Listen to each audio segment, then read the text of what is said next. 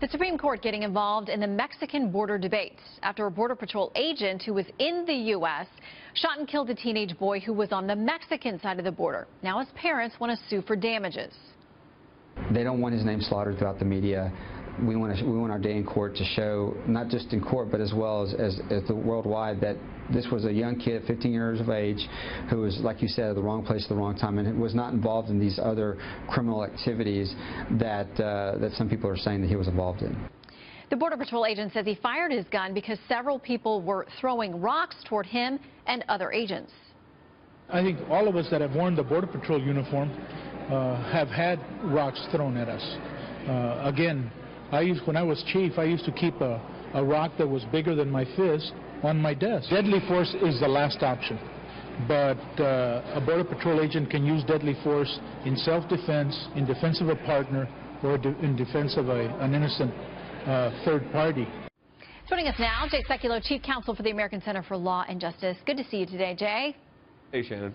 All right, so this goes to the U.S. Supreme Court tomorrow. They'll have arguments on this. I want to read a little bit of what we have from Mesa's legal team saying this. The United States clearly exercises no power or authority over the territory where Hernandez was standing when he was shot. That's part of his attorney's legal brief.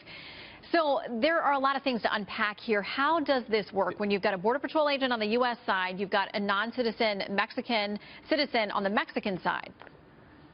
So the question is, does the constitutional protections of Fourth and Fifth Amendment privilege and the Fourth Amendment dealing with searches and seizures, reasonable searches and seizures, this is a civil case where they're asking for damages. So the question is, does the constitutional right, substantive due process, so to speak, apply to out-of-country non-citizen? And the answer to that, I think, at the Supreme Court's got to be no, because that would take an act of Congress.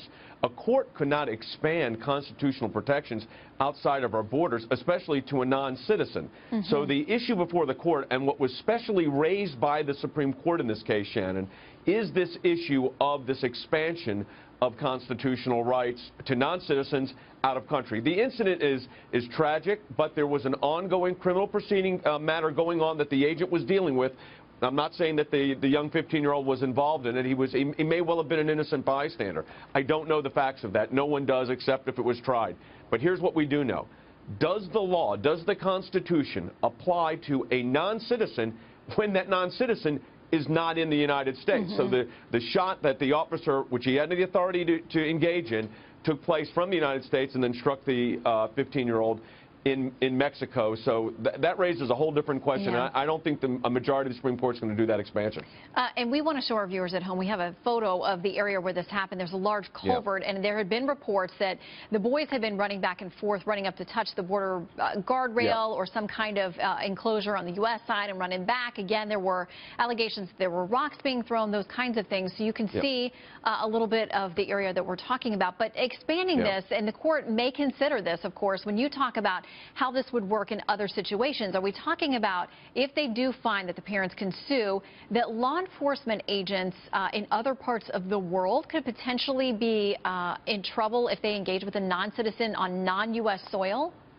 Yeah, I mean, the idea that you would take constitutional rights and apply them in a civil context to non-citizens not in the United States, to me seems to be not only a stretch, but it changes the entire dynamic upon which our security structures, our apparatuses are put in place. It impacts not only civil litigation, but it exposes our agents, FBI agents, to these what's called Bivens actions. These are these civil lawsuits that arise out of these kind of situations, which have been very limited in scope. When an officer's engaged in an official action to bring a civil case against them, you have to show a well-established legal precedent. It does not exist here. But expanding it, as you just said, Shannon, outside the United States to a non-citizen, I mean, where's the line you draw? At what point do you say the Constitution of the United States doesn't apply to, Zimbabwe? I mean, to a non-citizen. I mean, it would be absurd if we had an agent down there and an incident were to happen. But this is what the Supreme Court's going to be asked to decide. 8 justices, I might add. Only 8, and it's a tragic situation for everybody involved. We'll watch and see how this plays out for arguments tomorrow. Jay, thank you.